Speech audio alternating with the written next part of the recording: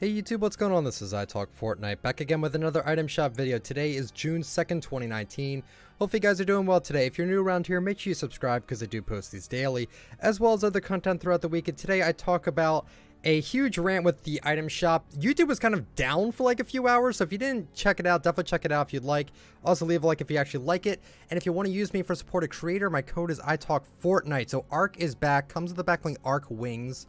Okay, the Divine Wrap. This is a really good wrap. Do not sleep on this wrap. It's really good. Really, really good. Probably one of the best. The Virtue. And I just received a gift. The Lock It Up emote. I may have forgotten to turn off my gifts. Well, there you go. The Malcor skin is back. Comes with backlink Malcor and wings. Alright, alright. The Evil Eye. Sorry for that noise, by the way. It's thundering outside. The Demon Skull.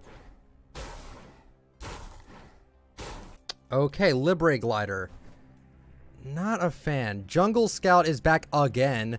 Sparkplug is also back again. I feel like we just saw these like less than 2 weeks ago. The Dream Feed emote. It's good. And then the new Lock It Up emote. The memes.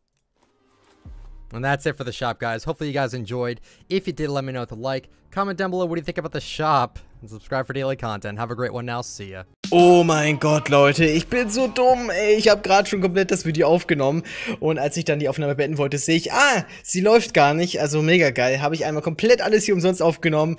Also ja, herzlich willkommen zu einem neuen Video hier auf meinem Kanal. Wie jeden Morgen zeige ich euch auch heute wieder den neuen Fortnite Shop. Gerade gab es eine Live-Reaction, kann ich jetzt nicht mehr machen, weil ich habe den Fortnite Shop ja schon gesehen. Wir haben heute, ja, mittelmäßigen Shop drin, also Hangtime-Paket ist heute komischerweise wieder da. Dazu werde ich gleich noch was sagen. Die Fußballer-Sachen sind immer noch drin. Und wir haben einen ziemlich geilen Skin drin, und zwar hier auf der linken Seite diese Duellantin, und zwar hat die noch so eine ziemlich geile Maske, ihr seht sie gleich hier, die schaut wirklich echt episch aus. Ich wurde auch in letzter Zeit extrem häufig gefragt, was das denn für ein krasses Skin ist, mit dem ich spiele. Der war nämlich bisher, glaube ich, nur ein einziges Mal im Shop drin, also noch relativ selten, und er schaut wirklich ziemlich cool aus. Den Backpack finde ich irgendwie ziemlich kacke, den spiele ich gar nicht, aber der Skin gefällt mir persönlich richtig gut, deswegen den kann ich auf jeden Fall empfehlen. Dazu gibt es noch eine Hacke, die ich jetzt auch nicht so feiere, Funkenzünder. Ja, Sound ist jetzt auch nicht so krass. Genau, und vielleicht das Design ist noch ein bisschen special, ansonsten finde ich jetzt auch nicht so mega heftig. Wie gesagt, Hangtime-Paket ist heute noch drin. Diese Challenges laufen, glaube ich, noch bis morgen. Bekommt halt 2 Skins für 1800 V-Bucks, ist ein ganz guter Preis. Dazu hat man noch diese Challenges, wo man so alternative Styles freischalten kann, und dieser Bug mit der Kette ist immer noch nicht gefixt. Ihr seht, die fliegt immer so nach oben. Die Styles, weiß ich nicht, sind auch jetzt nicht so krass. Und auch von den beiden Skins würde ich eigentlich eher nur den weiblichen spielen. Den männlichen finde ich eher hässlich. Muss man also selber wissen, ob man dafür für quasi nur den weiblichen Skin hier 18 € ausgeben will. Würde ich wahrscheinlich eher nicht. Immer noch drin haben wir auf jeden Fall die Fußballer-Skins. Alle 8 Stück sind immer noch drin. Ich habe sie gestern schon ausführlich vorgestellt. So schauen sie aus. Dazu immer noch die Hacke Nummer 1 und die Hacke Nummer 2. Mir haben auch einige gestern in die Kommentare geschrieben, was denn hier das Reaktiv bei der Vuvuzela bedeutet. Dass das wohl, wenn man ein Tor damit schießt, also mit dem Fußball auf der Map irgendein Tor schießt, während man die Vuvuzela ausgerüstet hat, dann trötet die halt, wenn man ein Tor macht. Jetzt nicht das krasseste Feature, aber wenigstens halt was Besonderes. Ich fände es auch cool, wenn sie das mal hier so hinschreiben würden, was halt reaktiv ist. Ich meine, bei Backpacks so, zum Beispiel bei diesem einen, wo sich dann die Balken aufladen, steht ja auch da, lädt sich auf, wenn man halt mehr Damage macht. Das wäre auch ganz gut, wenn sie das mal hier hinschreiben würden. Und es ist noch die Torgefahr, so ein Fußballgleiter. Schaut, finde ich, ein bisschen billig aus, für den Preis aber noch okay. Kommen wir dann schon zur rechten Seite. Gestern habt ihr, glaube ich, die 4700 Likes geknackt. Also mal schauen, ob ihr das heute überbieten könnt. Mit den 4701 Daumen nach oben. Mal schauen, ob ihr das heute schafft. Dann haben wir erstmal den Fastball drin. Und ich habe eben schon gesagt, ich finde den Backpack ganz cool mit diesem Baseballschläger. Und sie erinnert mich unglaublich krass an dieses eine Mädchen aus der Serie Disneys große Pause, falls ihr die noch kennt. Das ist eine relativ alte Serie inzwischen. Dieses eine Mädchen, ich glaube, sie hieß Ashley, ich bin mir nicht ganz sicher. Auf jeden Fall schaute sie, glaube ich, so ähnlich aus.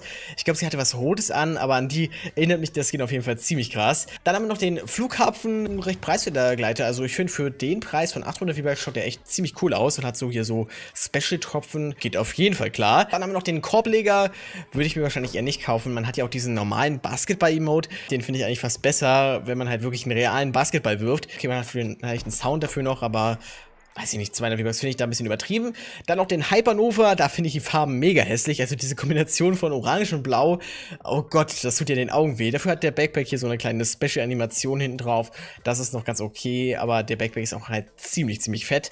Dann haben wir noch den Sichtschläger drin für 800 V-Bucks. Mit dem ziemlich geilen Sound. Ich bin mir nicht sicher, ob ich mir die holen würde. Vor allen Dingen, weil ja jetzt dann zu Halloween die Sicherheit wahrscheinlich wieder kommt. Die finde ich dann nochmal um einiges geiler. Und im letzten Slot haben wir noch das Mucki-Spiel für 200 V-Bucks. Einmal kurz ein bisschen flexen.